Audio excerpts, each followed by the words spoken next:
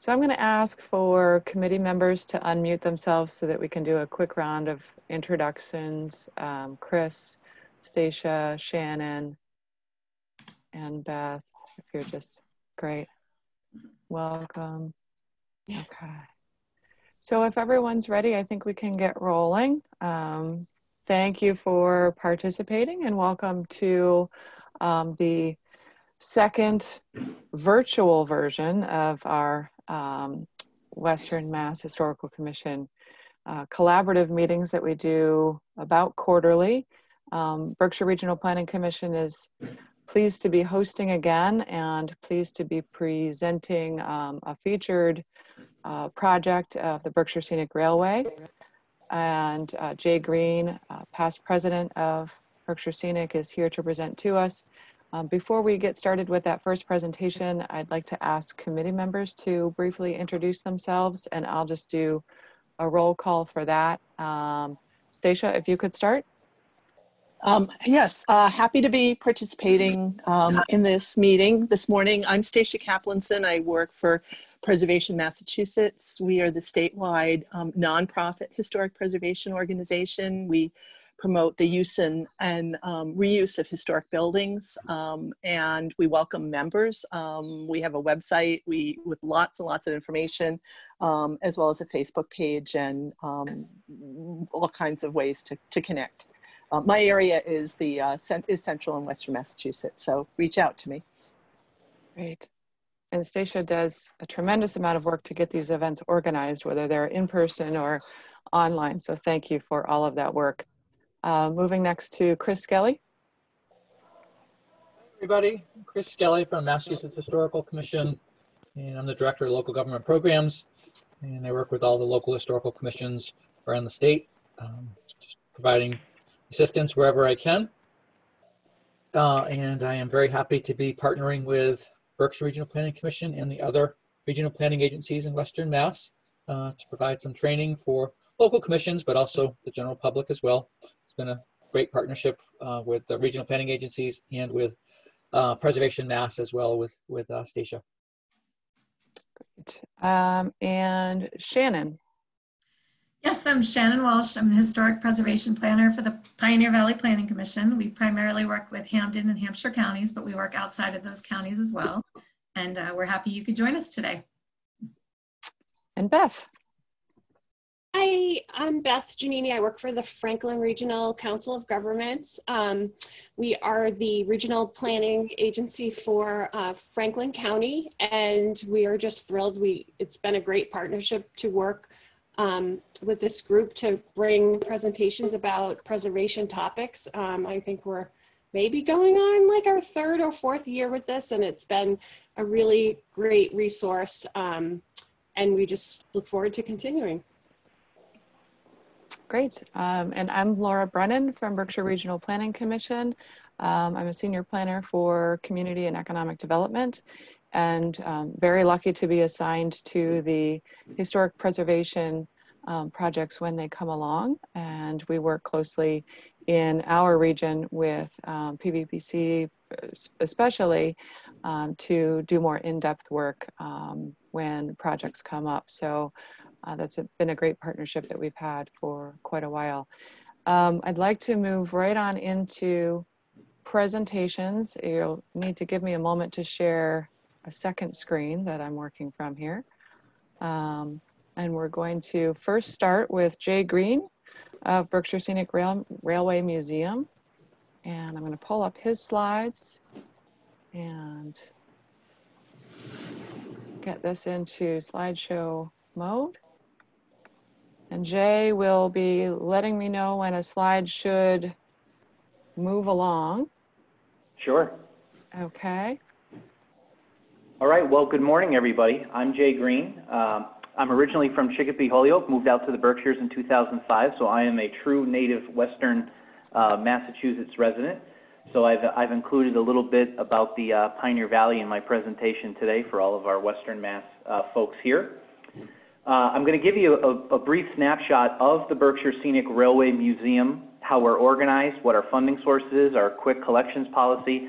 Then I've got about three particular historic preservation projects that I think you'd all find quite interesting. Berkshire Scenic is a very dynamic organization. It is not, it does not fit squarely in a square hole or in a round hole. I think that's important as we go through this today, so you can see really how sophisticated, difficult, and expensive it is to operate a living railroad museum. So go ahead, Laura, next slide, please. Yep. Berkshire Scenic was founded in 1984. Our mission is to preserve the diverse railroad history of the Berkshires, and we do have a county-wide presence here in Berkshire County. We have our main facility headquarters is in Lenox. We have a facility in Stockbridge Historic Railroad Station, and now the town of Adams, where I am presently town administrator. Our mission and our charter has not really changed since 1984. We were organized as a 501c3 educational nonprofit. We're probably one of the last remaining organizations that can function as all volunteer, and I can tell you that that is slowly eroding. It's becoming very difficult to operate as an all volunteer organization, and in fact it hampers our ability to evolve and progress. We are governed by a 9-member volunteer board of directors. We have about 20 to 40 active volunteers with a variety of interests, skills, and engagement level. That is also quite a challenge in order to get the right people to achieve some of the diverse tasks that we have based on our collections inventory. The primary source of funding for us has always been revenue generated from excursion and tourist train rides. This has required substantial public support for access to the Berkshire Railroad infrastructure. Additional funding sources include memberships, grants, and donations. That last bullet point we have never admittedly been very good at all. We just don't do grants, and well, I shouldn't say grants, but we don't do donations and memberships well. We finally acquired a volunteer last year who's been steadily doing that, so we've seen much greater progress with that. The museum's income is really sourced from that excursion tourist train rides. Berkshire Scenic evolved not as a static museum, but really the museum, the historical experience has always been that train ride using historic equipment.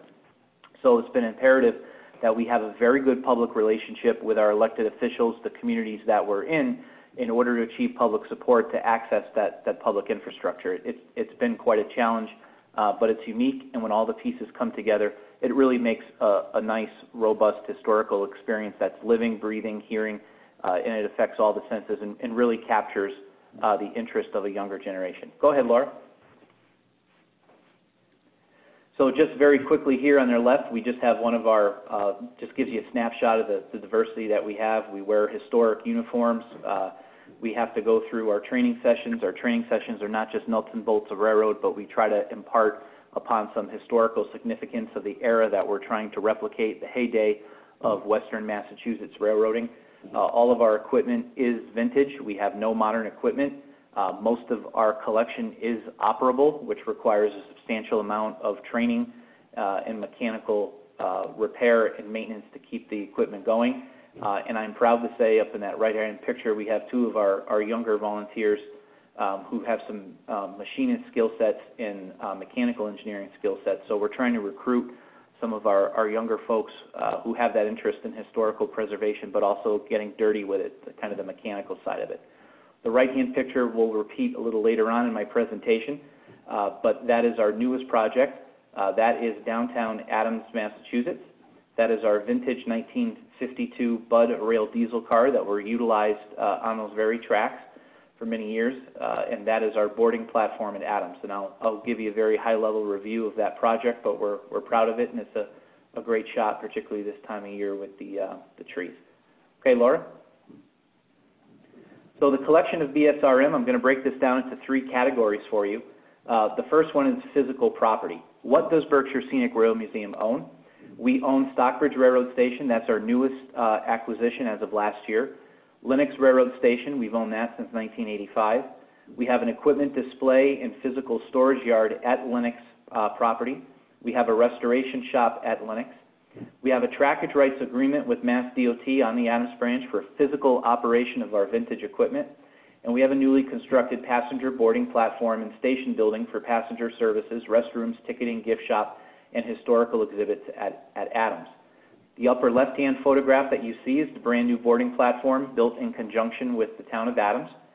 On the right-hand side, you'll see the artist concept for that, and I'm proud to say that most of that has been built at this time. Bottom left is Stockbridge Station circa 2010, and on the right is Lennox Station circa 2006, 2007 era. Next slide, Laura.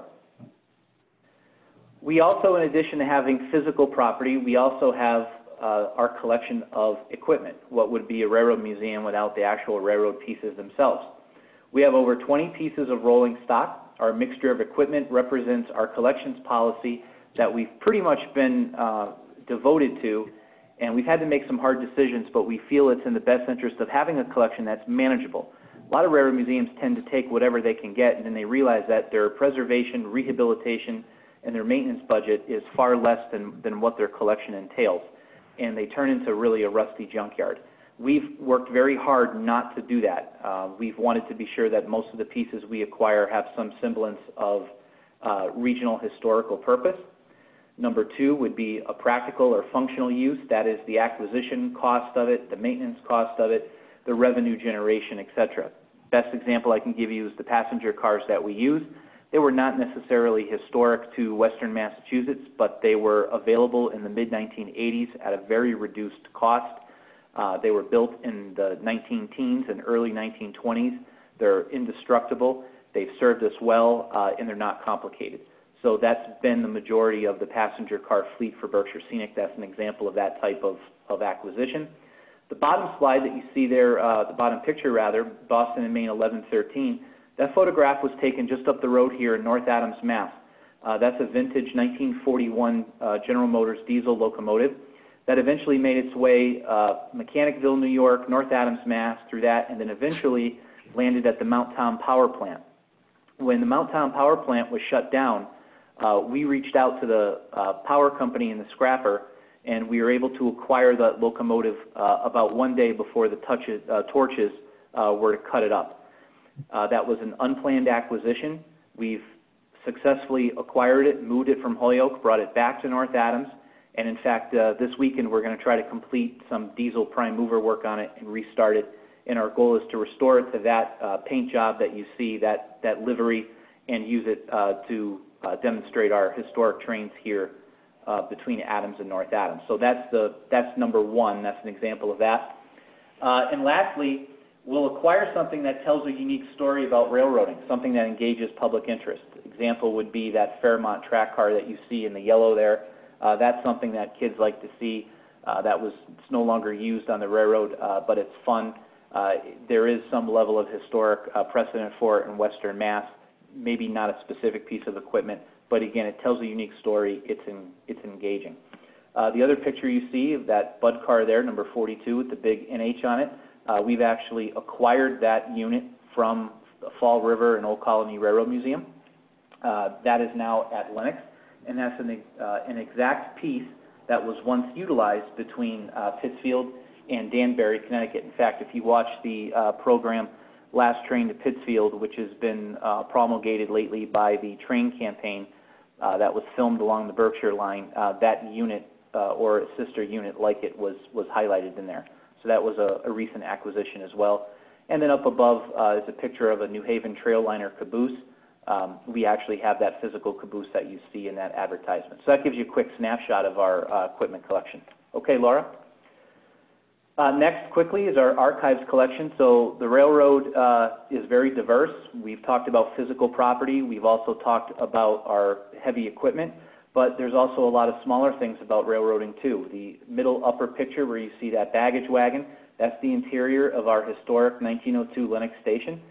There's a lot in there. You'll see the milk canisters. All that tells a story about what materials and people were shipped on the railroad. So we have a lot of our ephemeral, et cetera, that we have on display as best we can on the walls, and we try to be as bright and visible with our passive exhibits. We don't have the ability to be fancy, but we do want to be engaging to some degree.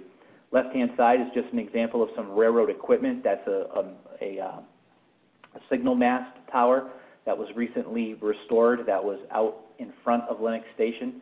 We've had to restore the glass. We had to put it back in physical operation. So we also achieve those types of restorations. Of course, we have paperwork. There's an example on the bottom left. We have a tremendous amount of advertisements, timetables, etc. The railroad runs on coffee, paper, and rumor. We can't collect necessarily the rumor, but we certainly collect the paper from it as well. The middle picture at the bottom is what we call our Yoken Block Station exhibit. Yoken Brook ran through Lenox. It was once a physical location on the Berkshire Line Railroad. We've replicated that building. I think I have a slide of it a little later on in the presentation, but that is the interior. Everything you see in that picture is authentic railroad. It is from a variety of different regional railroad locations, with the exception of that large cabinet on the left that we had built specifically to replicate a piece that we really liked but couldn't find. And folks are able to walk right in there and take a look and actually handle a lot of that equipment under one of our docents and be able to get a really sense of what a railroad infrastructure looks like. It's very an immersive experience. The last two pictures on the right is another example of what we do. We do collect vintage photographs. That's a view of Pittsfield, circa probably mid-1950s, late 1950s.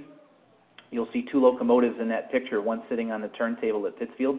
That's an Alco RS3. That was a quintessential locomotive that was utilized on the Berkshire Line. We've acquired an RS3, and the unit behind it that you can see with the rounded nose, another a very common locomotive style utilized by General Motors, that was also used on the Berkshire Line beginning in the late 1950s all the way through until the early 1970s. We've acquired one of those as well. That's called an FL9M. At the bottom, in addition to paper, in addition to physical artifacts, in addition to equipment and photographs, we're also trying to archive the stories. The bottom picture on the right you see is our museum curator, Brent Betty, interviewing Mr. Pete McLaughlin. Pete's a member of the Danbury Railroad Museum, but Pete started at a very young age on the New York, New Haven, and Hartford Railroad and operated freight and passenger trains almost all the way through to the end of his career on the Berkshire Line. We're trying to document these stories as well from Pete. He's a great storyteller. He just has that natural organic ability.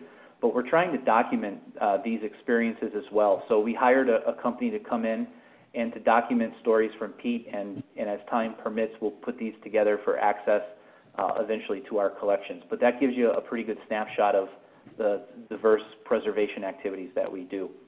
Go ahead, Laura. So very quickly, Massachusetts railroads, you can see here, I know we're going to speak a little bit about Palmer today, of course, and East Hampton. You'll see that this is a Rand McNally Railroad map.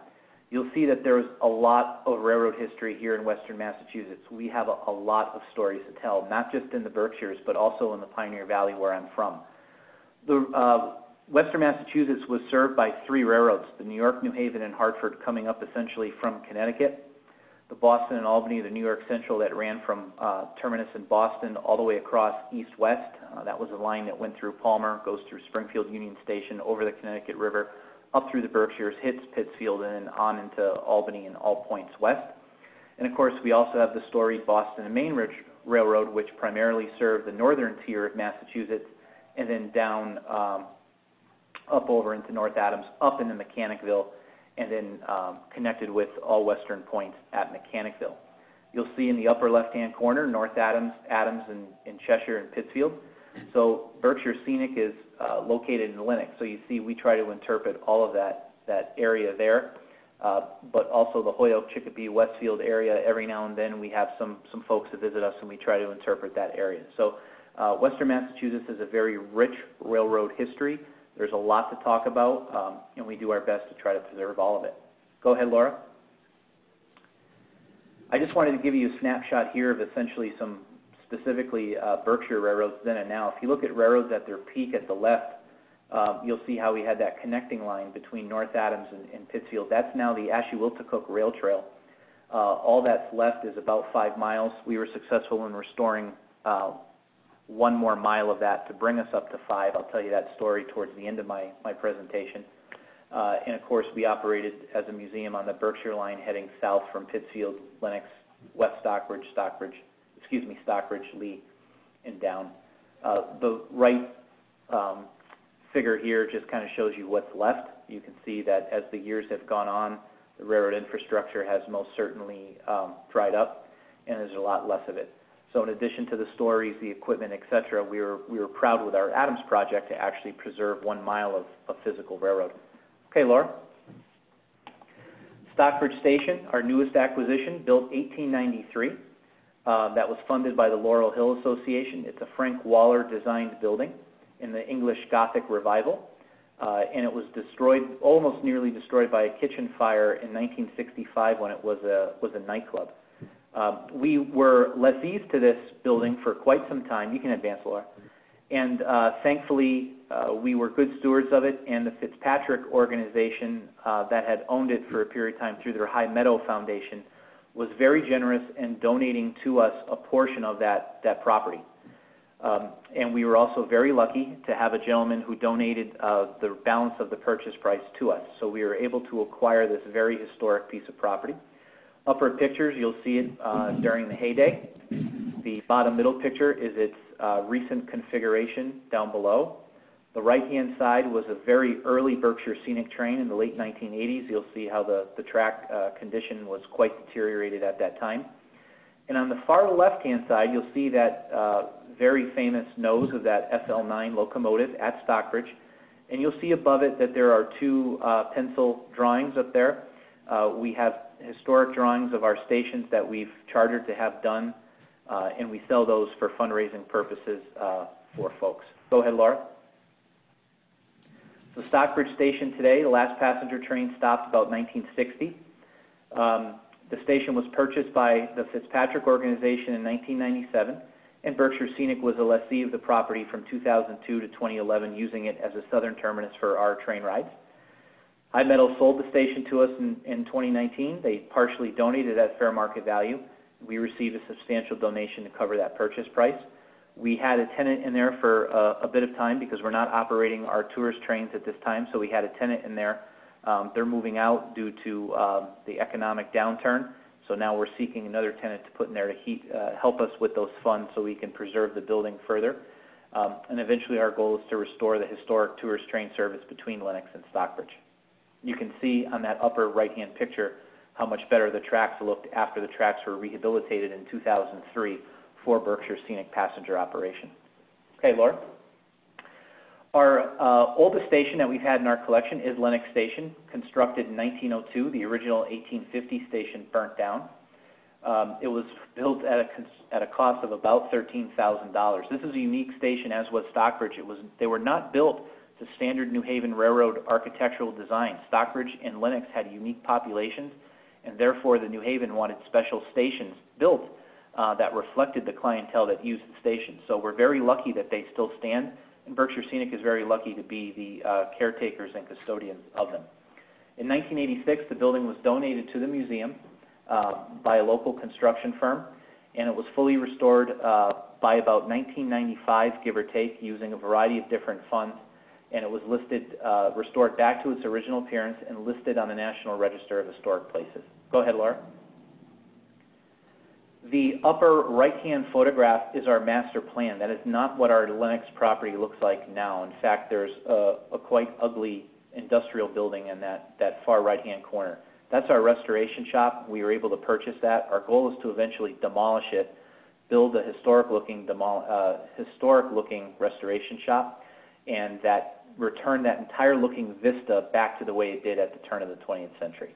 So you can see the grade difference there in that bottom left-hand picture. You can see where you actually have to step down now into the porte cochere. Our goal is to clear all of that out, return grade, and really make it a nice public space in addition to the museum space to visit October Mountain. Okay, Laura? So the last project I'm going to talk about today, and is the one that's been the most exhausting and challenging for us, is essentially building a new railroad. In 2012, Berkshire Scenic lost our operating rights on the Berkshire line. We knew we needed to operate historic trains. It's in our charter. It's our mission. It's what we do best. We are not a purely static museum. We worked with the City of North Adams, Town of Adams, and Mass DOT in our legislative delegation, and we began to look at where else could we operate trains, knowing that the likelihood of us being able to operate out of Lenox, that door had closed at that time. I'm proud of these pictures on the left because they actually show the end of the line here in Adams looking south the bottom left where you see all the grass. That's what it looked like. That was earmarked to be a portion of the rail trail. We built a coalition for support. We built a shared use bike trail corridor and railroad corridor. And those two pictures at the top show the staged work, where you can see the end of that crossing panel was then ballasted, graveled, brush cut, cleared, ties were laid down, and then you can see the bottom right-hand photograph where the contractor was dumping ballast on a section of track that was never meant to be restored back. Okay, Laura? So the Hoosick Valley train ride experience, we conceived that in 2012. We looked at Holyoke Heritage State Park going between downtown Holyoke and the Ingleside Mall. We also looked at operating over on the Grafton and Upton near Worcester, and we also looked at somewhere between, say, Holyoke, Northampton, and Greenfield on the Connecticut River line. All of those had difficulties. All of those had problems for us in terms of our charter being here in the Berkshires, but Mass DOT was a substantial partner to this, and we chose the Adams branch for our expanded operations. The project consisted of rehabilitating 4 miles of lightly used freight track, building 1 new mile of track, redesigning the rail trail and creating a shared use corridor, and building all new passenger amenities. MassDOT purchased the rail line and funded a 4-mile refurbishment. The Town of Adams and City of North Adams earned a joint MassWorks grant to build the new track, all the passenger platforms, and station building. The North Adams end of the line still requires the station complex to be built. We've had some concepts to try to replicate on a much smaller scale what North Adams Union Station looked like. We lost North Adams Union Station to the urban renewal era of the 1960s. Go ahead, Laura. So how do we build a new railroad? How do we build those new infrastructure projects? You'll see there, once again, there's the new track. You'll see that's the shared use corridor right there, along with the Hoosick River flood control system in the foreground. And you'll see the red, we call that the red roof platform. For those of you who had Lionel trains as a kid or familiar, Donna Season and our architectural team here designed that to kind of replicate a Lionel train station platform. On the left is just a map of quickly of where we serve from North Adams, where our end of line is, and all the way down to our boarding location here in Adams. Our logo, Hoosick Valley Berkshire, that just is, we tried to market a separate location other than Lennox, and that replicates the original New York Central ownership of the Adams Branch Railroad. Go ahead, Laura.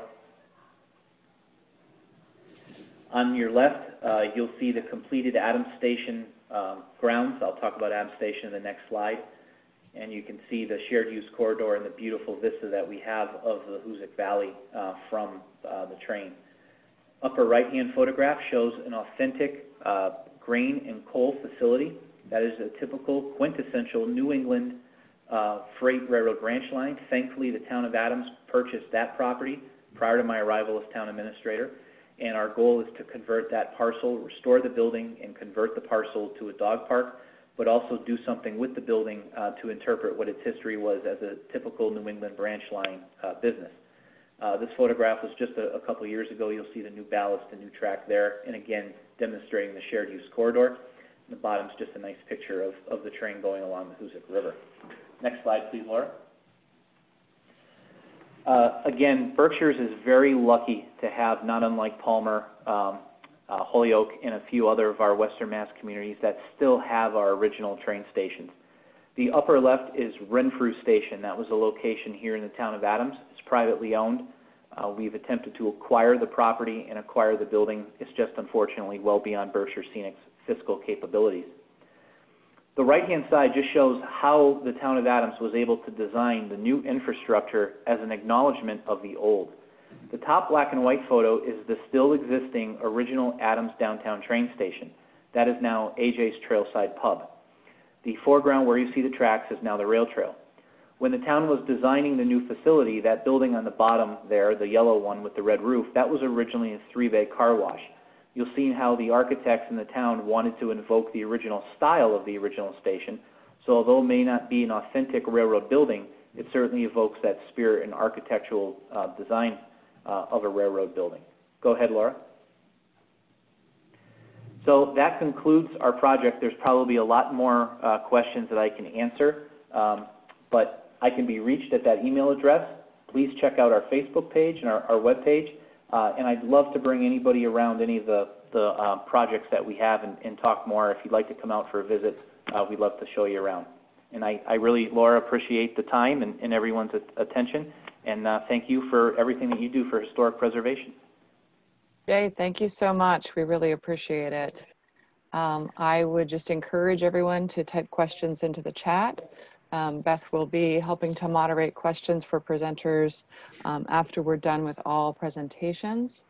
So I'm going to briefly stop sharing and get back to my files so that I can share with you the next presentation. And that will be Blake Lamothe of Union Station in Palmer. Hi, how are you today? Can you hear me? I can. I'm going to just make sure that I can share my screen as well. Sorry for the delay here. I know, but I could click right through them quick. Okay.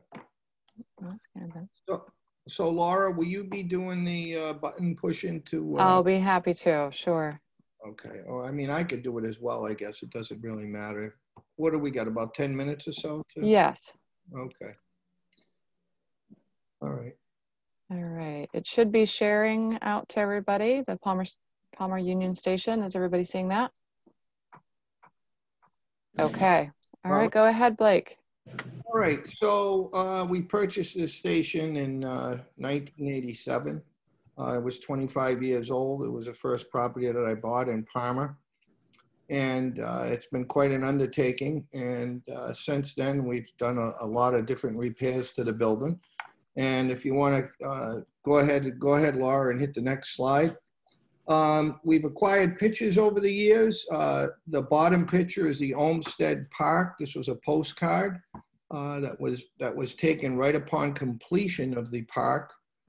We do have others as well. And up above, you're seeing about 1924 or so, 1926, the long canopy along the east-west side of the building. Go ahead, Laura.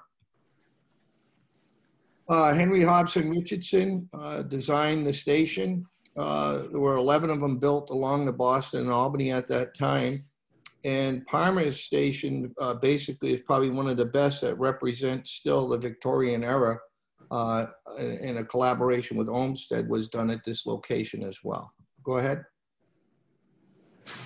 Unfortunately, around the 1890s or so, there was a fire that took place here. We were able to acquire these pictures from other people in the town. And the building to the picture to the left shows there was an outbuilding, and that had been removed after the fire. It kind of took away from the visual impact of the building as well. Go ahead. To the left again on this picture, you're going to see a photograph or a postcard that was probably sold at the station. And then the interior, as we purchased it in '87 without the ticket office. The ticket office was removed. We were able to save some parts and incorporate it into the vestibule as we rebuilt the station. And the doors on the right-hand side were down in the bottom of the station. Pieces were missing, and I had the up above windows rebuilt and duplicated as the same to create the entrance, the vestibule. Go ahead. You're looking at basically when I bought the building, they cut the canopy off. I fought for rights, title, and interest and sued the railroad and got the rights to rebuild the canopy because in the deed, we had all the rights to the canopy as it existed when the purchase was made originally in 1964 by Bruno Tassinari. So it was sort of a little court battle, but the canopy is essential to the building. The water break at that line is very close to the building. And we would like to seek funds if we could, or through this east-west connection, tie Palmer back in east, west, north, and south as well. The building, we've done a lot of work to that picture that you see there to the left. All the roofs have been repaired up there in the valleys, but there is no canopy attached back to the east-west side.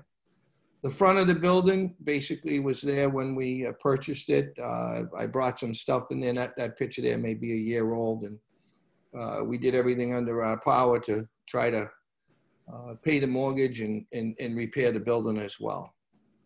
Go ahead. This is our flea market days, probably around the late 80s, early 90s. We were, as you can see, the building on the inside was rough. It was painted. There was a lot of water infiltration at that time. Sometimes when it rained outside, it seemed like it was raining more inside in different locations. So it's been quite an undertaking. Of course, we've way beyond that now, but there was a lot of work that had to be done to this building to bring it back to shape. Go ahead. So I decided that we needed to do some work here. Of course, I knew that when I bought the building, but I took on quite an undertaking. I rebuilt the whole canopy on the north-south side along the central Vermont side. And that project was slate, roof repair, beam work, and up above beams, upright posts, and the brackets on the side, as you can see. And if you look at the right-hand picture, you'll see some skylight openings that were up in the roof there at one time. There's a vaulted ceiling on the inside of the station. Eventually, we would like to put the skylights back in the building. We believe in World War II, those skylights were removed and the station was blacked out, so it could not be seen at night. That's what we have heard over the time. So go ahead. Again, this is the exterior of the building. After some renovations, the staging was up along this building for many years. The valleys have been rebuilt. The up above dormers have been rebuilt. Every window in the building has been taken out, repaired, reglazed, stripped, and repainted. But of course, you see in the east-west side there in the platform, as you look at the platform, you'll see the uprights to support a new canopy has also been installed, and a lot of the concrete has been repaired along that side. And right to the edge of that picture is the main line, which is not in that picture, but it's right there. The building is very close to the tracks. All right, go ahead. We brought in a Porter locomotive. I believe it or not, we bought it at a flea market, Hubbardston flea market. We brought that in so people could come down, and Parma is known as a town of 7 railroads. As you can see on the map, there are a lot of connections in Parma at one time, as well as the Berkshires. But we took this locomotive to bring it down to promote our restaurant venue and also to promote the town of 7 railroads. This locomotive originally was in Virginia. It also was out in the Agawam for a while in Feeding Hills, and then it went out to Hubbardston, and now its main place is in Parma here today. So those pictures represent when we were moving the locomotive in. Go ahead. This is the station as it is today. Well, I should say not is today, that's July 2004, but the steaming tender arose out of all this work and construction. We really wanted to, took us 17 years to restore the building because we put all our own money into it. We sacrificed a lot of stuff in order for this to happen. The building is, I've repointed all the upper dormers and a lot of the lower parts of the building. The chimneys have been rebuilt, and it's all had the raised bead to match the type of cement work that was done there. We wanted to match everything. Like the company I have is Real Estate Restorations, and this was one of the first things I bought and took under to restore, which was a major undertaking because a lot of work had been neglected probably for 60 years on this building or so, as far as masonry work, roof work. Everything was affixed with a can of tar when I had basically purchased this building. So go ahead. This represents the Romanesque architecture in the building. It shows the arches, the doorways. There was only one door that was left on the building when I purchased it, and we put the doors back in the archways. We duplicated 3 doors, and the hinges that you see there were something that Richardson used quite a bit in his architecture, and the owner wanted the hinges, but I wouldn't give them back to him along with the sale, because I knew someday I was going to restore those doors and I needed the hinges. Okay, go ahead. From left to right, this is under the canopy. Of course, you can see this is COVID times. We've all been in it, and we're still in it a little bit here. And the girls have got their overalls on. We try to keep this railroad themed, and we've managed to do that. We brought in an Osgood Bradley car you can see behind them. That came from the Grafton Upton Railroad from the New Haven Technical Society. The center picture duplicates our nighttime dining that we have out there now. And then the right side represents the north-south side represents all the cobblestones that we put in under that canopy. We cobblestone almost about 200 feet under the north-south side as well. Go ahead. Okay, so this represents the interior. What you're seeing right now was gone. I duplicated all that work. The bathroom walls and the smoking area were gone. I bought the shoe shine booths at Brimfield. I happened to notice the same colors that the station was painted, and I was leaving Brimfield, and we picked up that shoe shine booth and restored that as well and put it back in the foyer. And the picture to the right was all gone. I put those walls back up and the ticket office in there, which was missing. The ticket office that you see in there came out of the Barry Savings Bank, and it was about the same time when the station was built. So the era of the motif of that was basically the same. And the outline of the wall is in the exact location where it originally was, along with the men's smoking room as well. We put in the bathrooms in the front area. Go ahead. This is the interior of the building. Shows the Romanesque architecture to the roof lines. And it also shows you all the windows in the up above areas that brought light in. You're not seeing the whole total ceiling in this picture, but it gives you an idea of the openness of the building and how it attracted a lot of people, and you could put a lot of people in this building to go north, south, east, or west. Go ahead. This represents our interior again, the brick arches to the left, and some of the work we've done. This is the picture you're seeing is on the New London side. And then the bar that we installed is under that archway as well. And that's used for the restaurant today. And the motif inside the building, we've got it as the conductor's lounge. Go ahead. This is the Osgood Bradley car we brought in from the Grafton Upton line. And we brought that in, I think, around 2007 or so. You can see the steam engine in the background. Again, this is to promote Parma and to promote the dining experience at the railroad station. And we did quite a bit of work to that car as well to bring that back to its originality in the inside. Go ahead. This shows the recent activities to the left. We've had some people down there singing and doing things to promote during the COVID, the outside dining under the canopy, and then we decorate the car.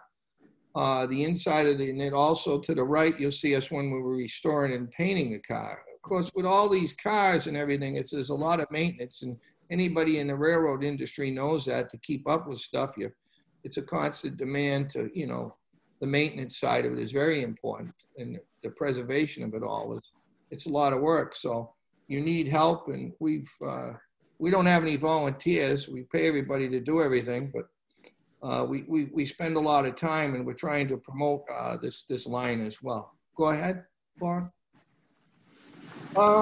This is Frederick Law Olmstead, the park that was designed there. We purchased this park from the railroad, Rail America, during a acquisition of sale that they were under.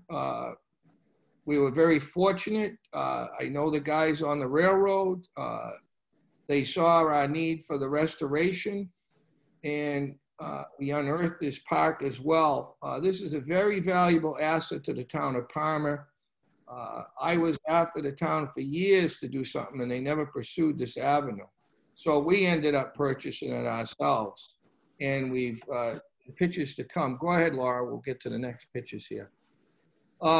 There's my family on the left. Of course, my daughters, Scarlett and Linnea, and my wife, Robin, and I. You see the arch behind us. This whole park was buried. On the left-hand side, and on the right-hand side, you'll see basically the top of the arch. And there was about 2 or 3 feet of dirt that represented the work that had to go on place on top of the arch.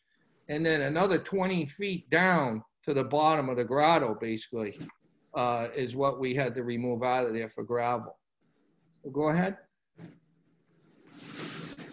So now you're taking a look at as we've got down to the arch of the grotto. Bob Manzi worked with me, and that's a picture of me taking a break, having a coffee there. And then we started the granite work, as you can see in the right-hand picture, to represent the park, but we had to push it back a little bit, but keep the dimensions and the grades the same. I unearthed a set of drawings at the on the Olmsted National Historical Site of the Olmsted Papers and the Olmsted on 99 Warren Street in Boston, and this was under job number 647. This project, along with others, was part of the Boston and Albany renovation projects around 1884. So this was a big undertaking. Go ahead, Laura. Now you see what we brought back, the top of the grotto, the granite, the curbing, and you see to the left, you'll see a brick sidewalk coming down. Well, in order to, with the constraints of cars, trucks, and everything else, we brought the park back and we made it so we can park longer vehicles up towards the brick sidewalk, and then we brought the granite all around the park as well. In the other picture to the left, you'll see all the brick we had piled up there to the left before the brick sidewalk went in. We still have got to get the pond in there. That had a pond and a fountain in it. I actually found the fountain, old rusted piece of metal down there, and there was a well in the bottom of that as well. Go ahead. Here's another little undertaking we took on, which was an older building right near the railroad station. It actually served as a livery for the railroad station. There were 3 barns in the back of this building, and we turned this into an inn, which is now the Train Master's Inn. Go ahead. Well, this building we restored, put a wraparound porch around it. We do overnight accommodations here.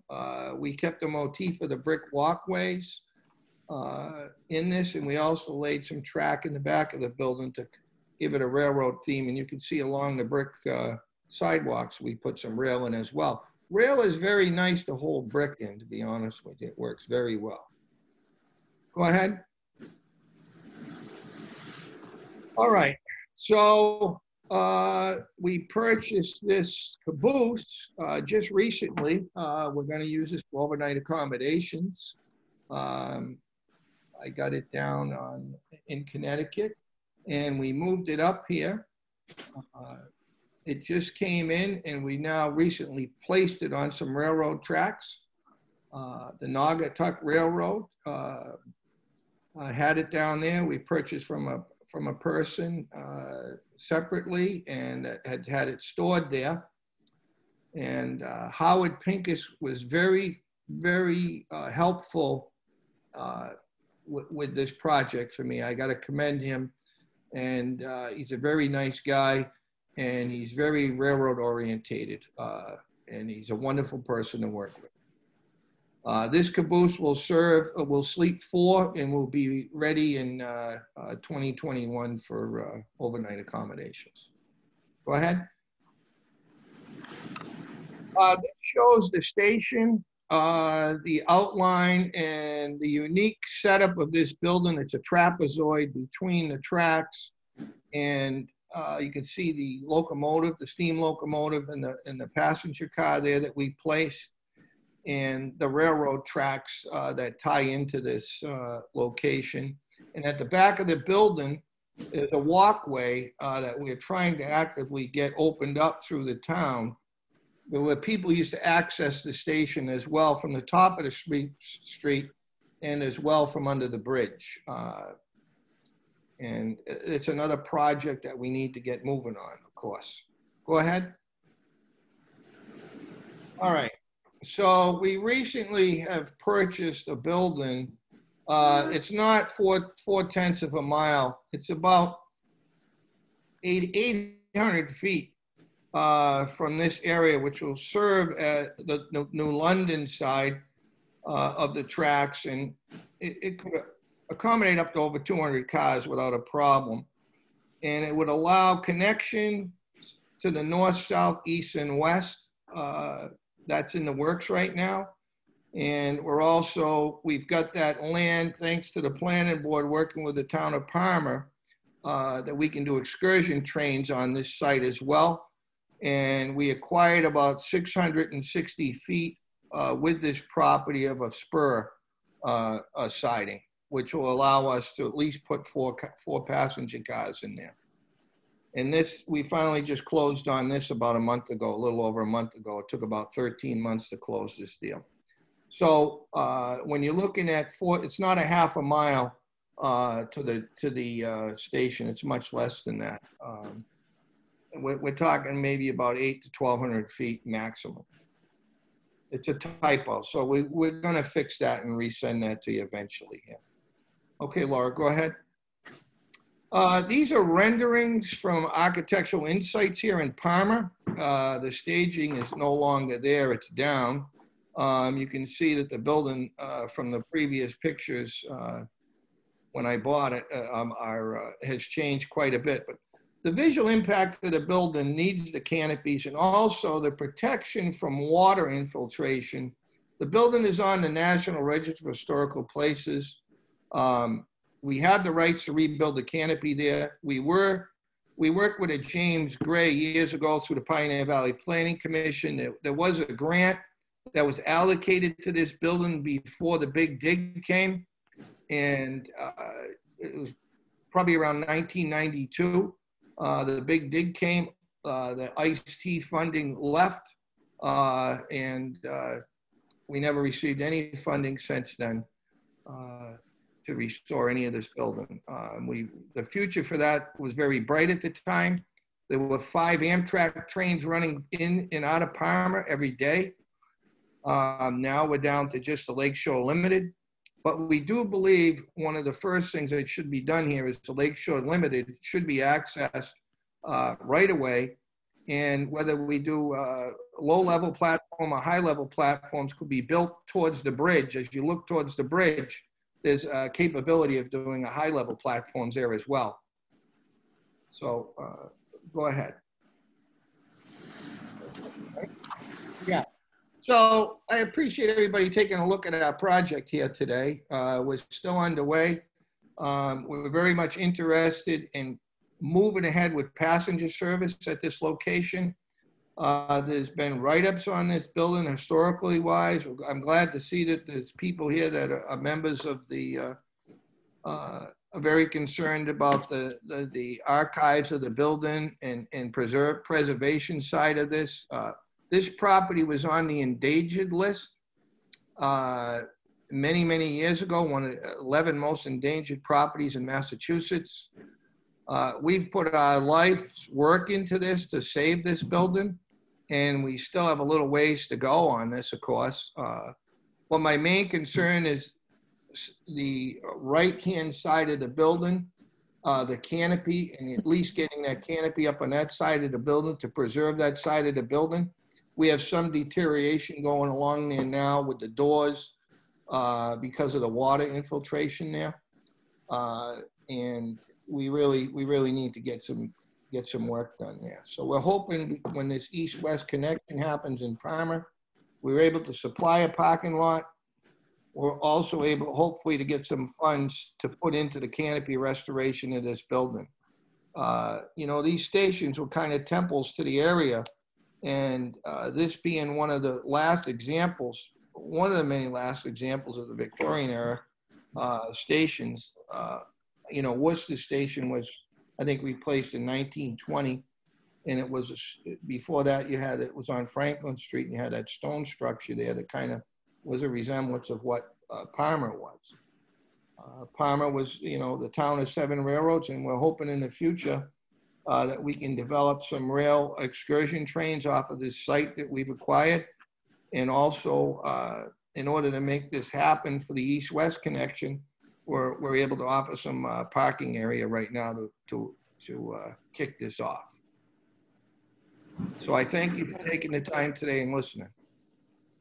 Thank you very much.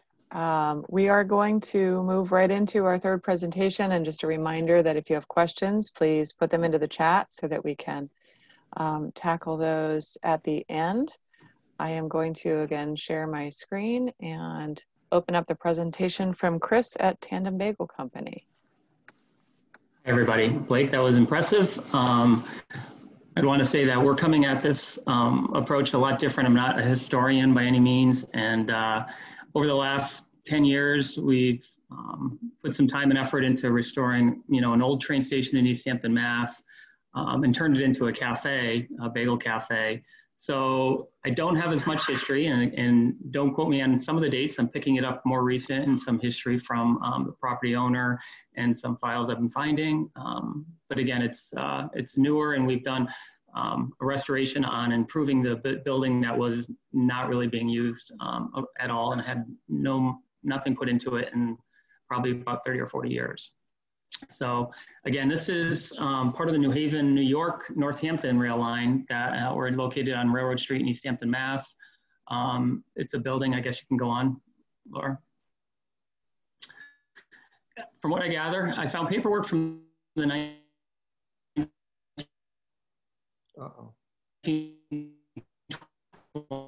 but from some articles I found these stamp of factories going in the early 1900s. So I had a lot of people coming to town. Williston, Northampton, let me see here, purchased a building, and I can't see it on my screen, for like the 1960s, late 1950s. They only bought it because it was adjacent to the property, and they were basically using it as a maintenance facility and storage. You know, so it wasn't being used for anything. The rail line was still being operated until the 60s, or until the 80s actually, but there was no passenger service. In around the 1970s, Williston actually took the building and converted it to an art studio. So for about 20 years, there was art classes, and it was being used as a classroom. In the late 90s, an art director actually was living in the space, so they converted it to kind of a art studio / a residential apartment. And the art director was there until around 2011, 2012, when she decided to retire. And we approached the school about taking the space, kind of redoing it, and opening up as a restaurant. Right, Laura? So from history, what I found is I found some pictures, and when we were doing the restorations, we actually found not a lot, but a good number of documents up in the attics that were from the 20s and 30s. Looked like it was a lot of the billing, a lot of the luggage tracking. We found a lot of luggage tags like these here, and documents that were tracking the amount of fares and the transportation and the people that were traveling from here to, mainly local, it seemed like from here to Northampton a lot, East Hampton and Northampton. Okay, Laura. In the 1950s, Here's a picture of the 1950s. This is kind of when you can see the building was going downhill. The extended roof over the sides was cut short already. And the passenger service ended in the late 1950s. So you can see here's like one of the documents. Most of them are in pretty rough shape. They were basically stuffed into the insulation in the attic. But we have a number of documents that we haven't really done anything with. And if there's anybody with interest in the rail line stuff, we could definitely share some of that stuff. Go on. Here is roughly in a picture from the 70s. Williston actually acquired a caboose that they put on the property. They were hoping to do something with it as an art studio, and it never actually panned out. And you can see from the pictures in the 1970s, they started using it as an art studio and an art classroom. They ended up having a kiln in the courtyard outside, spinning wheels, and was doing a bunch of ceramic making and art making in the building. All right. In around 2003, the East Hampton line was actually lifted up, and the 6-mile Manhan Rail Trail opened. So the train line has been taken out. You can see in a picture, we're on the left side of the building or right on the trail, on the line. So now we're actually on a bike trail, the Manhan Rail Trail. All right. In 2012, myself and my wife and another family decided to jump in and try to rehab the building. And again, we weren't looking at it as historical restoration, but actually trying to just make it usable. There was no money or nothing put into the building probably since the 50s, since it closed. So we pretty much took it down to the shell. There was no insulation, no roofs, no ceilings inside the building. We had to redo a lot of the wiring, a lot of the plumbing in order to take it from a art studio / apartment to a restaurant. Okay. So as you can see, most of the building covered the platform. They enclosed the platform area. So that had been there from the 50s or 60s, I'm not sure when. We financed the building in the build out and the reconstruction. Williston, the owner of the building, it's a private school in East Hampton, Mass. We're kind of on the edge of their campus. They actually provided us some rental abatements for all the money we put into the building. The local city and government were all supportive. Basically, we did about 90% of electrical plumbing updates. We did a number of new windows. We added insulation where there wasn't anything. And we converted the space from a residential to a restaurant bakery. Okay. So here's some, again, some pictures from where it was probably in the 80s when it was more of an art studio. You can see it's kind of rough to where it is in the current state. We've rebuilt the walls, rebuilt the windows, kept most of the exterior of the building intact in the way it was when we took it over. So nothing has changed really on the outside. Okay. And again, some more pictures of the main fireplace of where it was in the 80s, where it probably was in the 20s, and where it is today. We've kind of kept it all alone. The inside of the walls were all painted when we got them, so we have just updated all that. Okay. So in recapping it, again, I don't have a lot of information on this, but the project was, we were slightly over budget. It took a little longer. We're not restoring it like Blake did, where we were basically bringing it up to a good space. It took about 7 months. We started in September of 2012, and we finished it about March of 2013. The bike trail was, for us, being a restaurant cafe on the grounds, is an added success, and it launched our business, and this was our first go at opening a restaurant in the Pioneer Valley. And it helped us with the unique character of the building into further growth. Okay.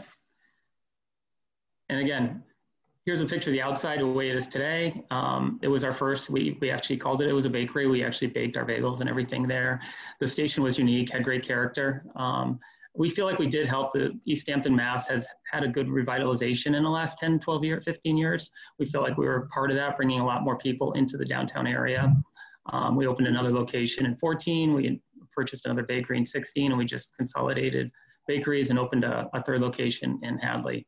So the railroad station and the train station that we started with was a great asset to us. In starting our business, we hope we fixed it up to where it's a much better place than it was 20 years ago. And that's about all I got. So again, it's not a full in-depth historical perspective on it. It's kind of where we were with it and for about the last 8 years.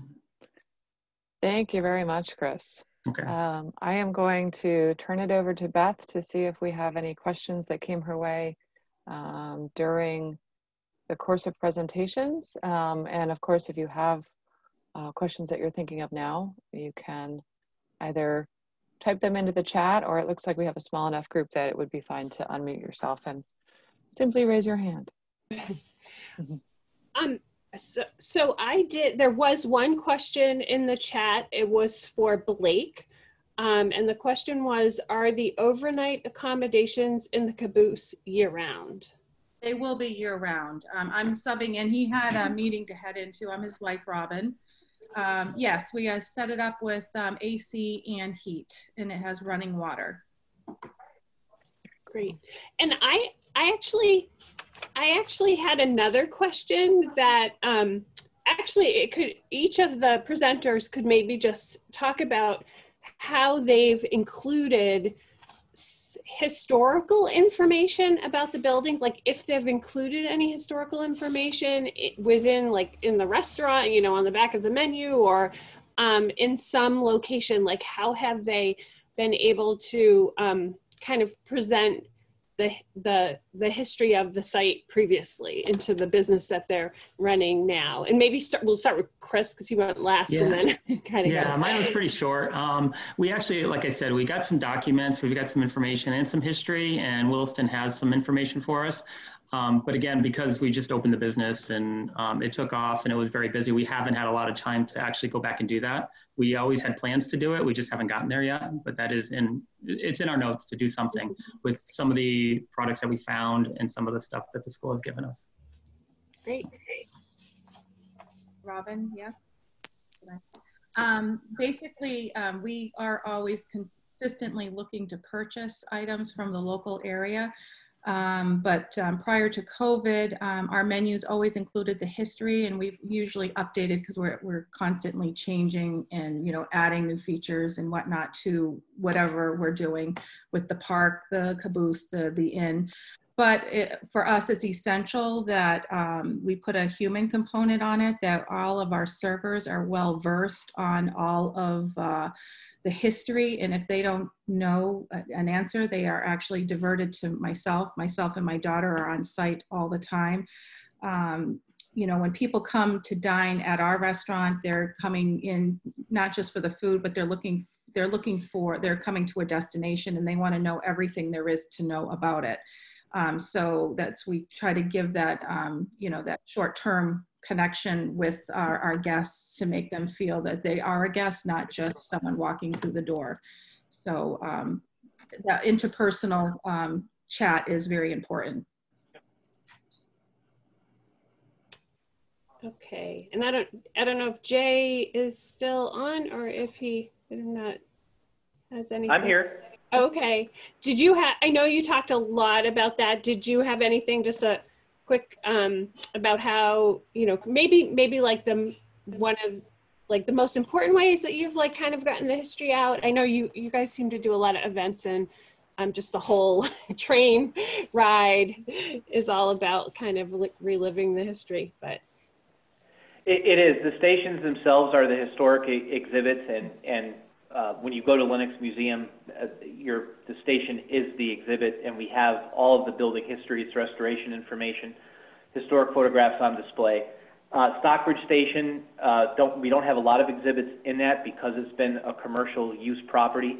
However, Adams Station, which was not a historic property, we've had to figure out how do we tell that story, and that has been with a onboard vocal narration, and then we have plans as we finish the interior of the building using a Mass Cultural Facilities grant fund. We have about $80,000, 40 in matching, 40 from the Cultural Facilities Fund. Part of that money is earmarked for historical exhibits that even though you're not in a historic building per se, there will be exhibits that talk about the function of a railroad station and its relevance to a branch line in Adams. Great, thank you. There's some other questions. So another question, how has the general public supported your efforts to restore history in your communities? And again, we can just take a minute to kind of go through, and I'm just looking on my screen, and Chris, you're the first one I see, so I'll just start with you. Yeah, I mean, the general, again, for us, we're fairly new, and the general public has been hugely helpful in us doing what we've done at the space. Great. So. And Palmer, well, basically, you know, what we've done, we've kickstarted, you know, the whole rejuvenation of the whole rail and refurbishing a lot of the old buildings. And so as you're going to see a major change on our side of Main Street, a lot of people are reinvesting and keeping the town of the 7 railroads, keeping the look of the buildings, keeping it old world. And, you know, we're just pleased that our vacant buildings on Main Street are starting to fill. Great. And Jay?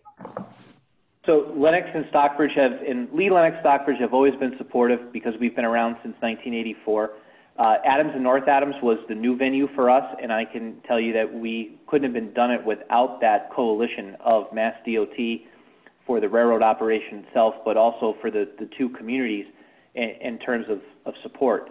And the uniqueness about Berkshire Scenic, although we're a historical preservation organization with a museum, you can see in Adams the economic development impact that having a tourist railroad in your downtown area with beautiful facilities, having that historic anchor can generate.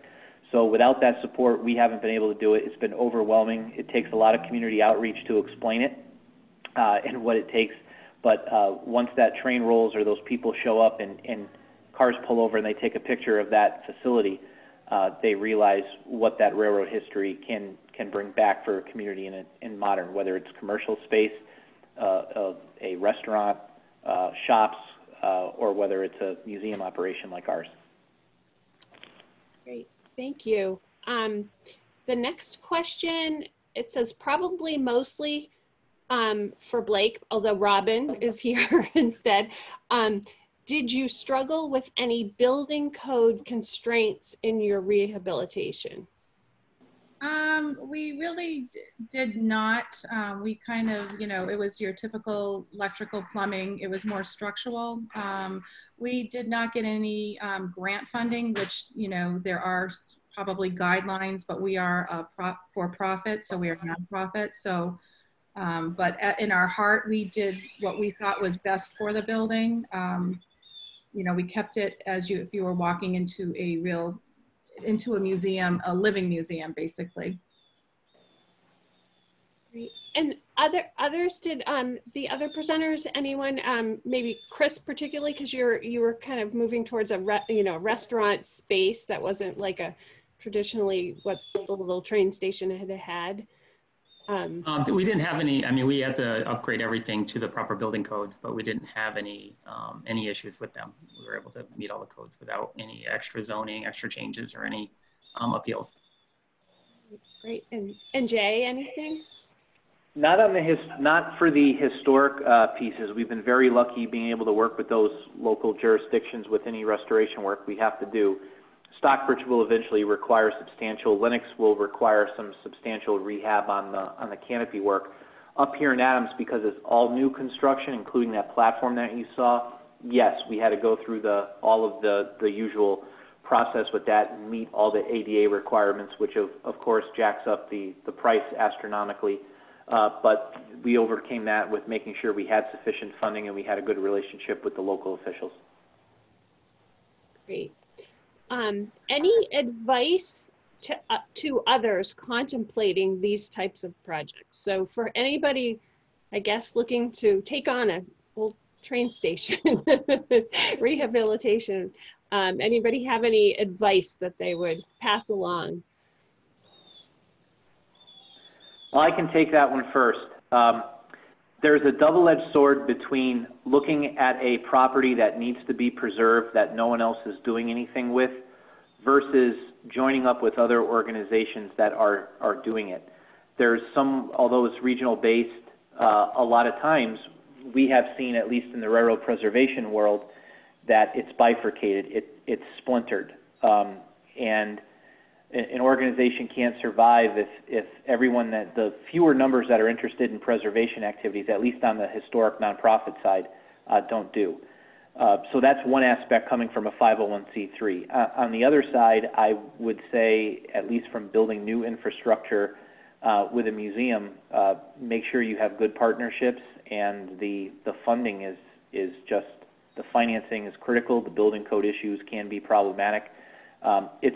You're doing it for the love of doing it, not necessarily for the business aspect of it.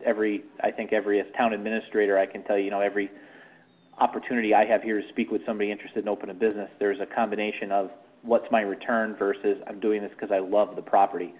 I think at the end, a lot of these are frankly projects of love, not necessarily for return.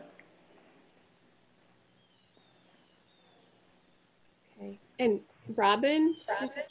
Well, ours was basically for the love of the building, and it did take us many years and lots of planning, and things for us never happened overnight. So we had a lot of thought process of what our next module was going to be, and it's spurred off to antique shops, overnight accommodations, parks, parking, rail service. So everything that we are doing, we've done our proper research as to will it be profitable? Is there going to be money available at this point for us to go forward with whatever we're planning on doing? So, and for our rail, working, that's our big next step is getting the rail stop in Palmer and getting ourselves strategically placed where Palmer is on the 3 studies, but we definitely want the stop at the Palmer station, or at least in the downtown district, because it would definitely bring the economic development and help spur other businesses and help our economy. And Chris, do you have any advice for someone? I mean, I guess ours was a bit different. It was about a building that was there that wasn't really being utilized. And I think we looked at it as a potential, as a business, as a commercial space, and then really fell in love with the building as it being unique and as a good character fit for what we wanted to do. I can't say we took it to the historical sense of trying to make it look like it was before, other than to clean it up and make it more usable and in a lot better condition for for years to come. So I think for people trying to get into it, again, there's 2 sides of it. It is costly. So I will add that. Okay, and I see another question. To all the presenters mentioned that their local governments have been supportive. Can you give an example of that support aside from any financial help? And were the historic commissions a factor in any of these projects? And I'll start with Chris this time. Yeah, we didn't have, we went to the local historic society to see what we could find on the building itself, and we didn't get a lot of information. We didn't get any financial support. The governments were helpful in as far as mainly the zoning changes and turning the building from a nonprofit school-owned building to a for-profit taxable entity. I would say that, we didn't run into any roadblocks in any of the changes that we made to the building. Other than that, they've just been easy to work with. Great. And Robin? Pretty much my husband and I had done everything ourselves. We really didn't have much support from any organizations, with the exception of getting it listed on the 10 most endangered 50. I forget now, my husband would know more, but there was an endangered property list that we did get the station on. And now we are on the historical register, but we haven't really been able to get any funding or whatnot due to the fact that we are for profit. But, for the town, yes, they support us, but, we never really received any type of endorsements or, help, from the town. It's been pretty much, our family just going forward and just going forward, never giving up. Great. And Jay? Lennox was incredibly helpful over the years through community preservation grant. We had gotten to the point where we had obtained one to help demolish the industrial building that obscures the view of the historic station.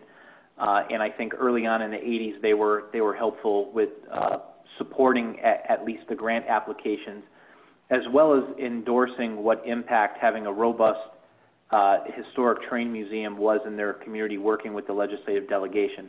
The most recent example I can give you, and the important one, really is North Adams and Adams. Even though both communities, Adams did put in some financial assistance, but it was mostly in the grant writing and putting their weight as communities behind the opportunity to restore the excursion train rides to the county. That was probably the biggest hurdle. Once that happened, then they moved on. We worked in almost step-by-step fashion to handle it. So it isn't sometimes for us just what they're able to give financially, and as always, a municipality only has so many programs in order to do, but we've received ample support through grant notifications, letters of support for the grants, the endorsement of it, as well as very good collaboration. All the infrastructure up here in Adams is not owned by Berkshire Scenic. It is owned by the town with a lease to Berkshire Scenic for operation and general maintenance. And it's been a painless process, and most of that occurred even long before I was town administrator up here. So it's just a buy-in required from the community that they want to partner and that they want to do work on this historic property. They want to do it. It's vital to have those relationships. Thank you. That is all the questions that were in the chat. I don't know. Can I ask a question? Sure. So my name is Jeff Singleton, and I'm on the Montague Historic Commission. Thanks for this. This has been pretty amazing, and I got to tell you, my mind is somewhat boggled that there's an H.H. Richardson building and a Frederick Law Olmstead Park in Palmer. I mean, I can't tell you how many times I've driven by Palmer and not paid much attention to Palmer. And I had no idea. I guess I wanted to put in a quick pitch for paying attention places like Montague that don't have great train stations, but may have historic sites that are a little bit more of a lower level that we might be able to preserve and have on our maps and encourage. I mean, we have a couple of stops on the east-west, one in Miller's Falls that's right near a old hotel building that's being rehabbed. I don't think it was a train station there, but I think it's important for us to encourage people who go into Miller's Falls or who live there to be aware of the train stop, which, you know, the local legend is Teddy Roosevelt stopped there and gave a speech there, that kind of stuff. Montague Center has a stop that you kind of go off into the woods and you walk out to it and you realize you're at an East-West Railroad train stop that people literally used to take to go to Boston. There's no train station there, but it's kind of this obscure, ultra cool place that if there were some good directions or signage, you know, people could go take a look at. So I wanted to put in a pitch for other towns maybe that don't have the ability for more ambitious projects, paying attention to their local train, you know, their local train history. Because there's ways of doing this, especially with the local historical commissions. But I really appreciate this. Can I get a tape of this thing? Sure, we have a recording and we'll be able to share that out to attendees afterwards. Yeah, I just wanted to put in a pitch for lower level stuff. Yeah, thank you. As far as the Stacia can, I'm sure she could chime in, but I think we'll be posting it to the Preservation Massachusetts has a spot where they'll post a link for the presentation afterwards. Yeah, thanks Beth. We do on our the Preservation Massachusetts website, which is preservationmass.org. We have, if you go on the website and there's a link to partnerships, if you go into partnerships, there's Western Mass Historical Commission Coalition. And if you click on that, there's an archive of most, if not all of the presentations that this group has had since 2014. With the permission of all the presenters today, we will also upload today's presentation to that. And so it will live there and be available. And I believe it's also will be available on our YouTube channel. So definitely presentations like this are invaluable for those of us who've been able to have the opportunity to participate today, but also for in the future. Great, thank you. Stacia, any other wrap-up items that you have as we near the end of our time here this morning? I think really just to thank everyone who's participated in this meeting today, especially our presenters. Without you sharing your passion, your blood, sweat, and tears of your projects, things don't happen without people like you. And so thank you for sharing the how and how you made things happen. As our group, as a group, we do like to meet several times a year. And I thank all of the partners in the regional planning agencies, as well as Chris Skelly for working together as a steering committee. We as a steering committee are always looking for ideas for upcoming presentations. So if any of you on this meeting today or in the future have ideas, please reach out to us and let us know about projects that should be featured at future meetings, because we're always looking for projects that can serve as models and inspiration. And there's a lot of amazing things that are happening across the Commonwealth that we really would like to share with everyone. So thank you for being local advocates in your own communities, in your own region. Without you, nothing would be happening. Okay. We will share information about the next session as soon as it's available, and make sure that you are on the distribution list for that with Stacia. And if no one has anything else from the committee, I think we are all set for today. I want to echo the thanks to our presenters and look forward to seeing you all at a future session. Thank you. All right. Thank you very much. Thanks, everybody.